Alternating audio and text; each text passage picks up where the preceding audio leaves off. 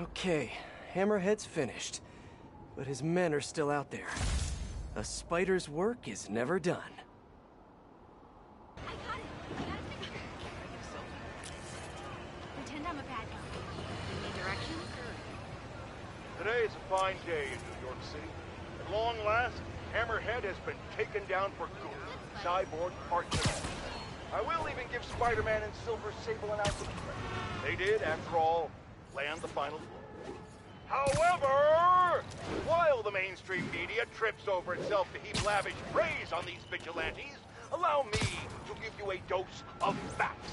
Hammerhead would have never gotten this far had it not been for Silver Sable leaving behind all her gear in the city. And don't get me started on Spider-Man stoking the fires of a gang war and forcing a decorated police captain into administrative duties. So sure, they cleaned up the mess, but they were also the ones that made it. Hell out of me.